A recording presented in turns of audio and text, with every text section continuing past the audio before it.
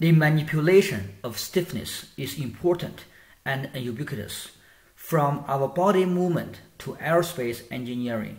Sometimes we need high stiffness to support high weight. Sometimes we need low stiffness for protection and impact absorption. And there is also negative stiffness, allowing us to release the stored energy all of a sudden. However, the tunable stiffness systems are commonly bulky and only tune the stiffness in a relatively narrow range.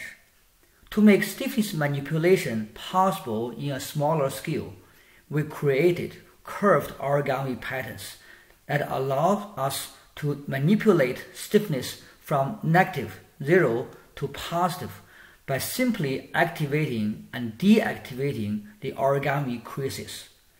Curved origami has lower stiffness with a less curved crease and a higher stiffness with a more curved crease.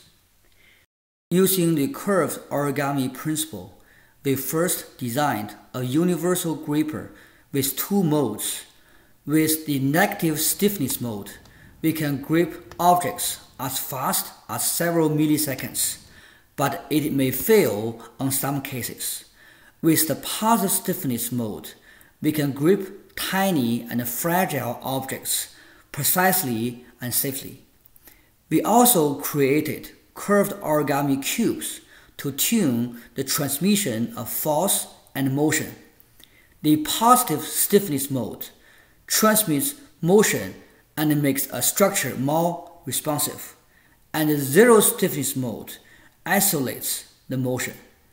With curved origami, we can even make simple robots to do complex movements.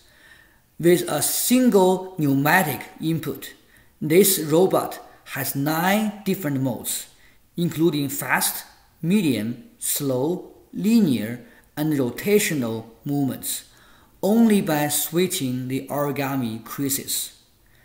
This curved origami principle can be applied in many other applications when tuning stiffness is needed.